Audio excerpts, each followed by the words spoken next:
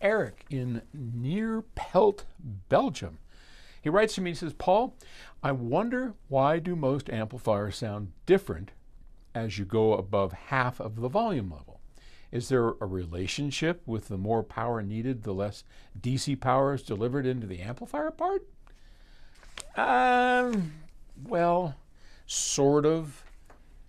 Most amps, and we've certainly talked about headroom. This is an issue of headroom, and I love this room. This is where we do octave records and we deliver. Isn't that pretty? Audio, these nice vinyl thing, and all the stuff over here. Poor Michael Wooten, who is a great drummer, comes and works for us part-time, and he does all of the octave records for us, and it's kind of fun. Anyway, we are talking about amplifiers, headroom, and linearity. So one of the reasons that amplifiers tend to sound different as they get louder is because of as you get closer to the edges of an amplifier's power, it starts to change its characteristic sound. And that's because we're getting out of its main linear region, and it's because, what's a simple way to put this? Well, I mean, I think an analogy, because I can't get into the weeds about electronics, though I would like to. And here he goes again. I am going to try and start a new series. It's like I don't have enough to do already with my new book coming out and all this stuff. But I would love to figure out an easy way to sit down and start talking about basic circuit topology and do some projects and show you how transistors work and put it on a scope and really keep it simple. I'd love to do that before they haul me off in a pine box.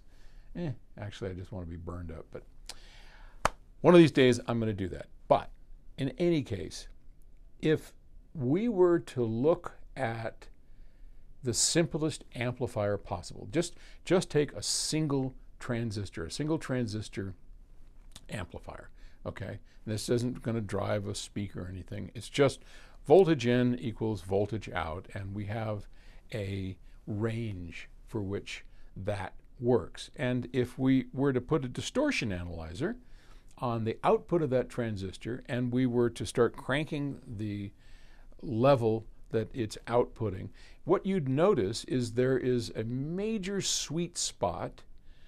It's a fairly small range where we've got low distortion, and we're not wrapping feedback or any of this other fix-it stuff around there.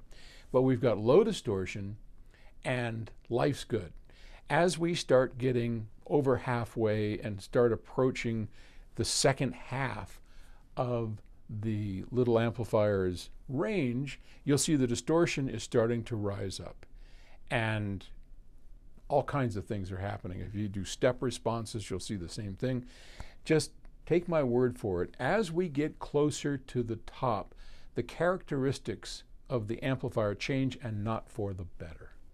And this is one of the reasons, and we can correct for it with feedback, and we can do all this kind of stuff. But at the end of the day, no matter how many Band-Aids you put on it, it's still doing that same thing. We just don't notice it as much. So I am a big advocate of having way more amplifying power than you need, which is why we make the PS Audio M1200 amplifier. 1200 watt amp, nobody needs that.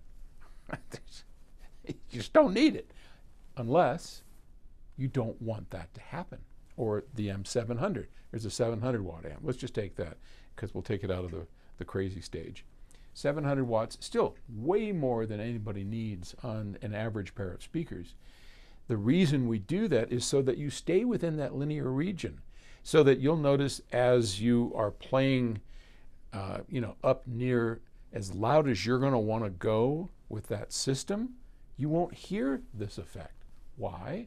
Because you're not getting, because it has so many watts, so much voltage potential at the output, that as you reach the limit of your speakers, you're not even close to the limit of the amplifier.